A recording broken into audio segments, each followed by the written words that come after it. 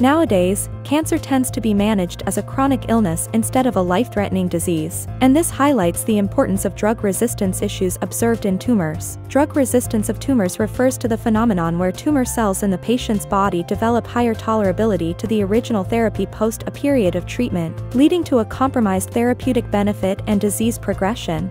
There are various mechanisms of drug resistance, including efflux pump-mediated mechanisms of multidrug resistance and efflux pump-independent drug resistance mechanisms. The development of resistance may be due to the presence of pre-existing tumor cell populations which are not responsive to the original treatment. These populations can survive from the treatment and proliferate, leading to recurrence. It is also possible that, during the treatment process, tumor cells acquire the resistance out of genomic alternation, epigenetic changes, metabolism and immune regulations, etc.